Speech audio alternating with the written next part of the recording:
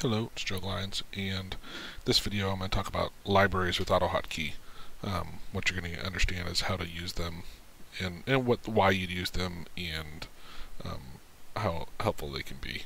So, just think about a group of functions that you are on around the same topic, right? That's why you'd put them into a library, and a library is just a grouping of functions that have a similar area, right? Like what you're going to work on.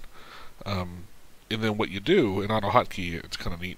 Instead of having all your functions in different files, you can put them in one file, and what you do is you put the very first word up to the underscore that'll be the name of the file. So notice here this is explorer.ahk, and then every function I open to this Explorer library is going to start with explorer underscore and then get path, and then explorer underscore get all, explorer underscore get selected, right? Every function that is in this file is going to be begin with that, and that's what allows you to just use one include command.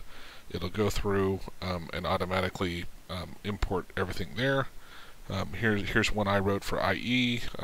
It's really old and probably doesn't work, but when I was first playing with stuff, I was creating functions for doing certain things. So it's IE load, IE nav, IE. I was trying to play with some web scraping stuff, killing it, and then this, I think that's for text files, right? Yeah, text file. Great string manipulation function library. So everything begins with TF underscore, right?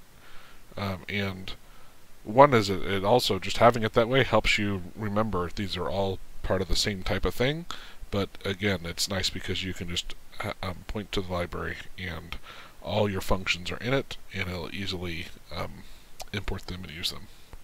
And that's it. Just a quick overview of how you can use libraries, why you'd use them. It's nice because then you put things that are similar together, and then they're all grouped together for that purpose. Thank you.